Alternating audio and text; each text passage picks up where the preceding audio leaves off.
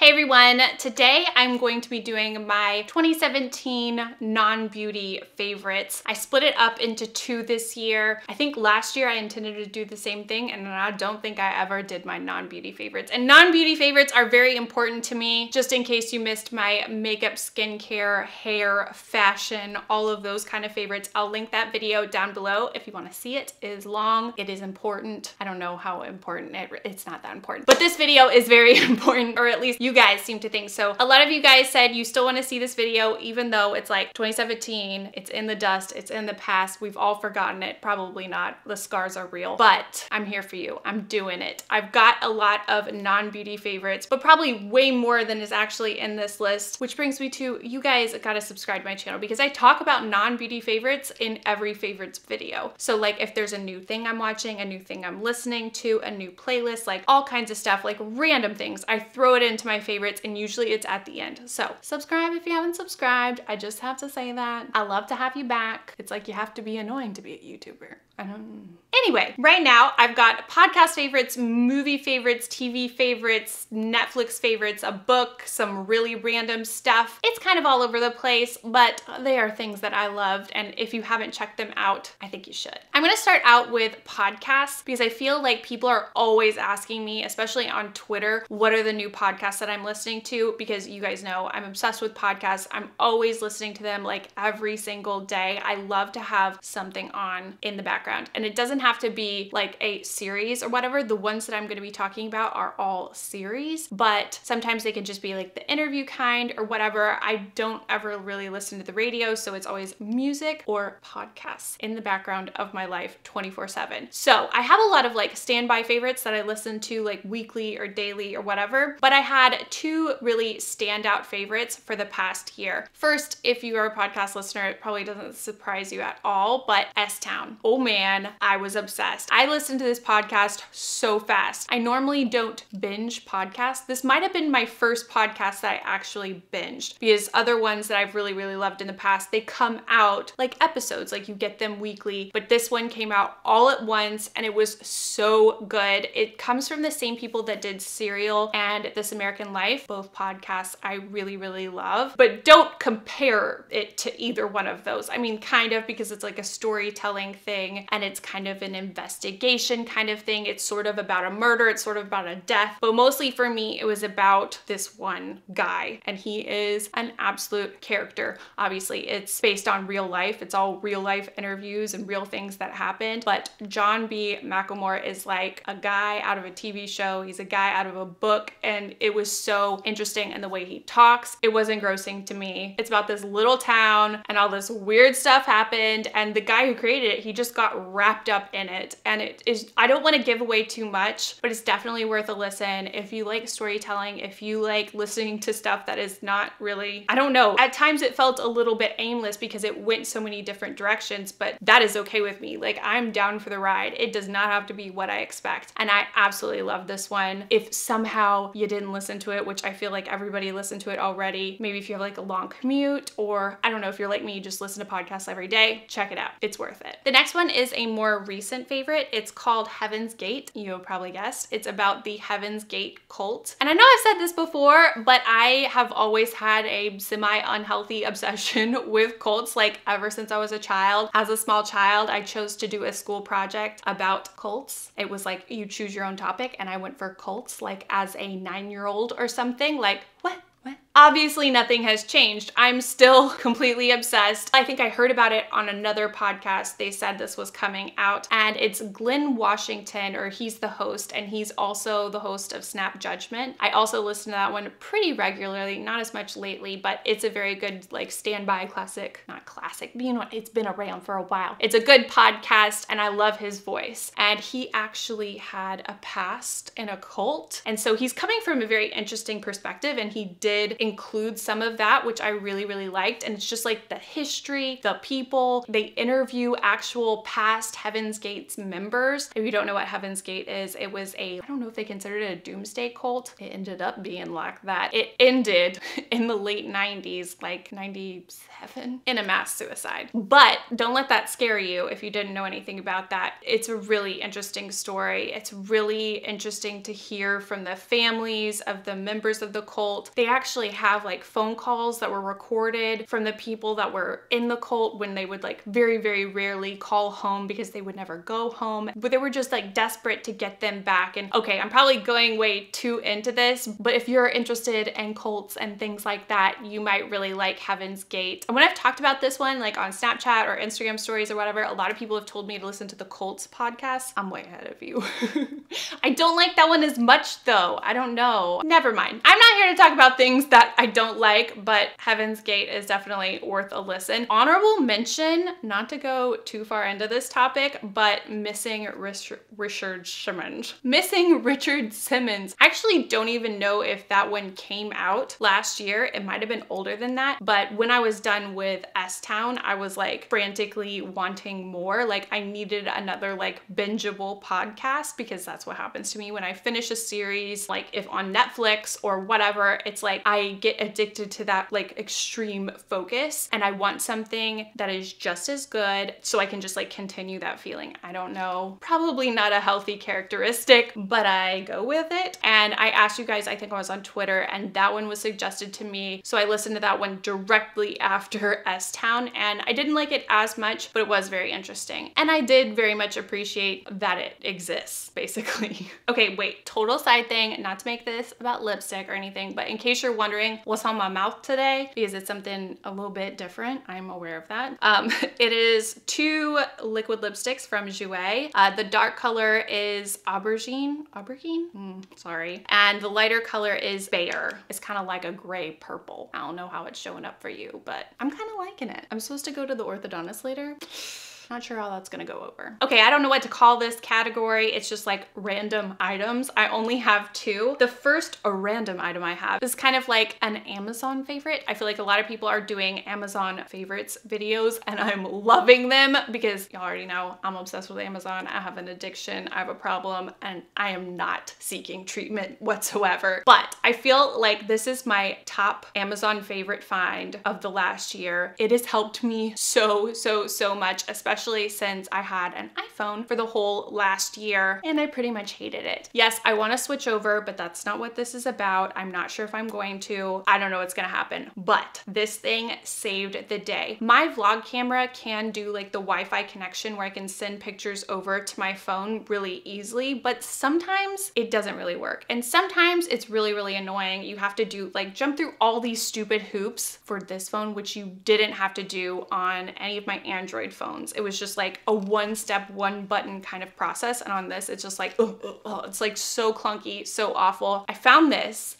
and I always have it in my purse. It is a lightning cable where you can put in an SD card. So it's just like a little tail that hangs off your phone, goes in the little thing, and you can put an SD card in there from your camera and transfer pictures. You can do a bunch of pictures at once. You can bring this with you, and if you have a bunch of pictures on your camera and you want to give them to a family member on their phone or something, that has also been really helpful for me. This thing is just awesome. It didn't cost much. I'll link it down below if you want one too. I know not everyone uses like actual cameras, so maybe this isn't like as usable for you guys, but it really like saved me, saved my sanity. I mean, like at least a little bit of it. I've still got a little bit, and it's thanks to that thing. Okay, next up is a candle. I won't go on too much about that because I feel like candles, it's just like, it's so personal, you know? Not everybody likes the same stuff. And you guys know I like the boyfriend candles, and I discovered this brand. It's called Boy Smells. The whole branding look, the packaging, I love it. This one is in ash, and the scent is like firewood, smoke, charcoal, palo santo, and hay. It smells so good. I love this. I love this. Since I got this one, I also got the cedar stack, and this one's cedar. Okay, I'm not even gonna go all of this. It smells like wood. It smells like Christmas, but not Christmassy Christmas. It's like a all year round Christmas wood candle. I haven't burned this one as much as this one. I'm like heartbroken that I'm even making a dent in this one. I don't know why. I just get obsessed. And when I love something, I'm like, don't burn it. But like, you love it, so you wanna burn it. I feel like I grew up in the Depression. What is wrong with me?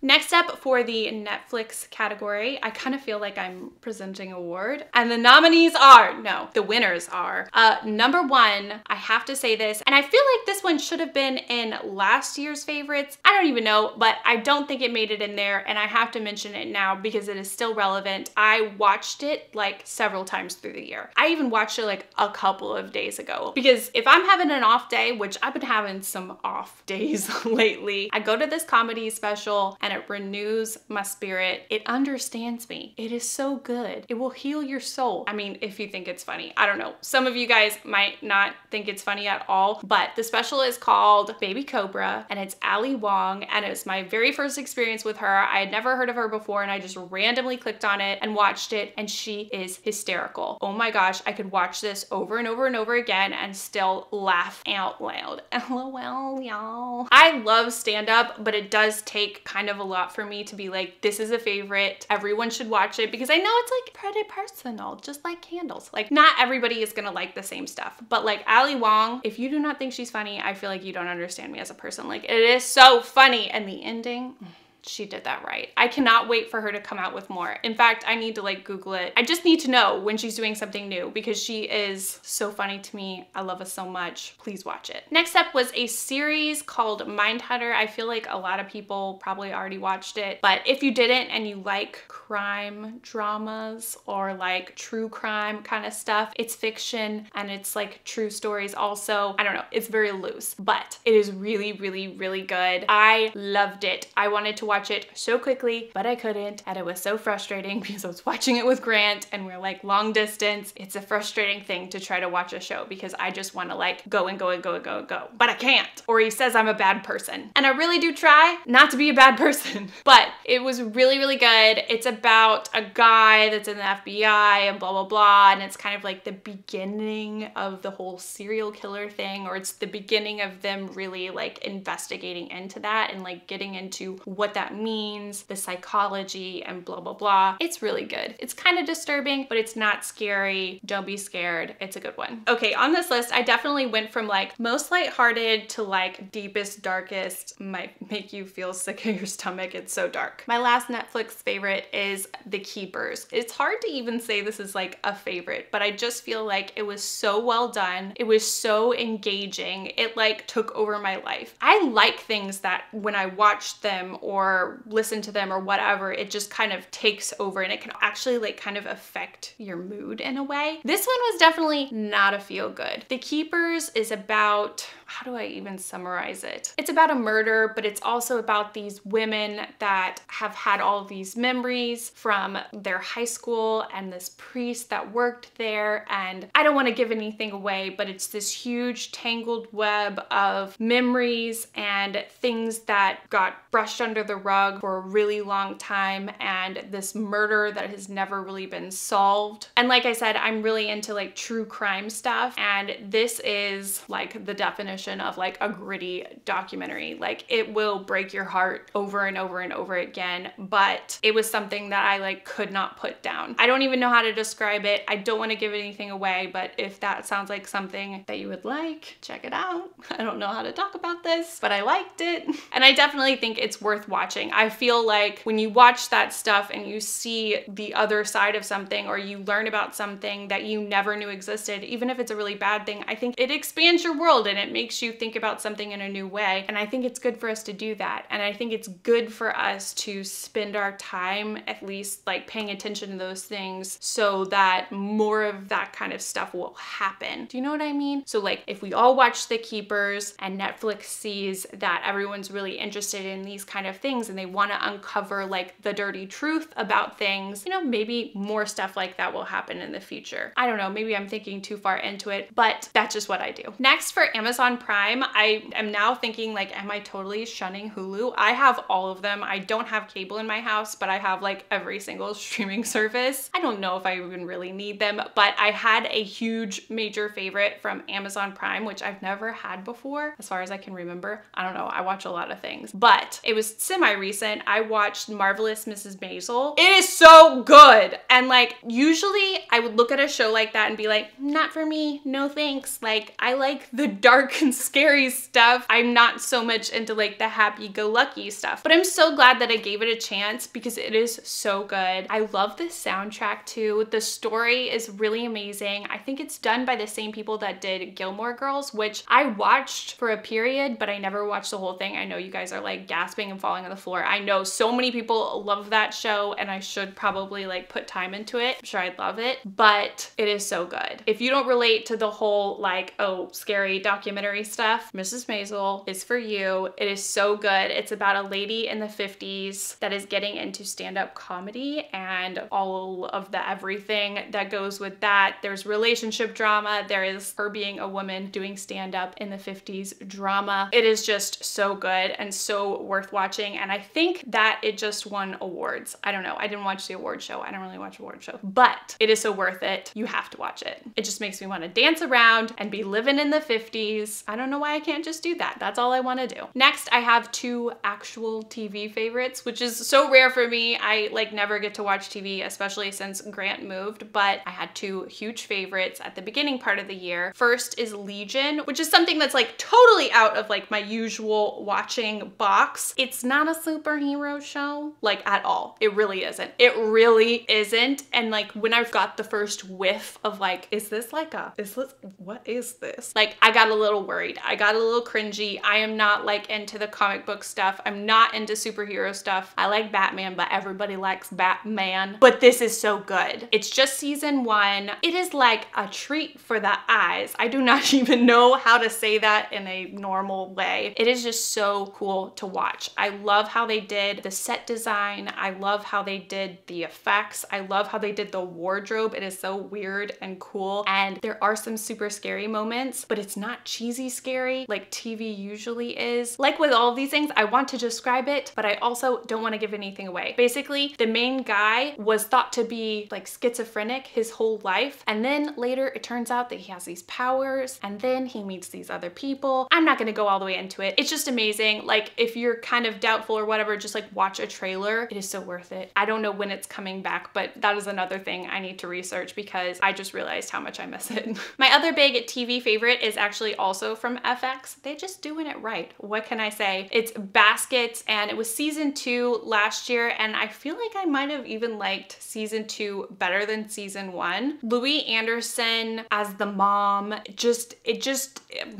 again, if you don't think this is funny, I feel like you don't understand me as a person. Baskets is just hilarious to me. There's no point in really like telling the story. It's just a very good show. It's just very funny. My last favorite is a book that I read that I talked about in a vlog. I talked about in a favorites video, and I like read books, listen to books, like a lot of self-help stuff, okay? And I feel like nothing has been like stand out enough. This is actually the only, I guess it is nonfiction actually, but backing up. It's called The Sarah Book by Scott McClanahan, and it is one of those things that completely immersed me, took over my life for like a whole weekend, and kind of wrecked me. It is not a feel good. Yet again, not a feel good. Have you noticed a trend? It is about his divorce and his family and his marriage, or I believe his first marriage, and it is so heart-wrenching and it will mess you up, but for some reason I like that feeling. I like to just be like taken over by a story or a work of art, and this absolutely did that. And when I was done listening to it, I kind of wanted to listen to it again. I didn't because I wanted to like snap out of it, but it is so good. And I would absolutely suggest getting the book on Audible. This is not a sponsored thing. I've never been sponsored by Audible. I'm probably the only person on the internet that has not been sponsored by Audible, but I would absolutely say do Audible. I really like to listen to things, so that generally works for me really well. But but he reads the book and his accent is amazing. He's from the South. He has like a very Southern accent, and the way he writes, I feel, comes out better. I don't know. It's just better in his voice, in my opinion. So check that out if that speaks to you. That's actually all of my favorites. I feel like that's a very weird part to like jump off at. I really want to do my goals for the year. Do you guys want to see that? I feel like I got a mixed response on Instagram stories, but I still really want to do it. I've never done a video like that in the past, and I'm feeling the need. I like wrote down goals and I thought about doing a video. I feel kind of inspired to do it. I feel like I want to share and like get some things off my chest for this year to maybe inspire me, or I don't know, keep me accountable. I'm not really sure why, but that's how I feel this year. But I don't want to do it unless you guys want to see it. So let me know. Again, don't forget to subscribe to my channel if you're already subscribed. Thank you so much. You are my people and I love you. You can find me on social media. It's LeighAnnSays everywhere. And as always, thank you so much for watching, and I'll see you guys next time. Bye everyone. I can hear Luna snoring. Luna, why are you snoring? She's snoring like a bear. Ew, ew, ew, ew. No. This is not going well. This lipstick has got to go. I'm a pretty mommy.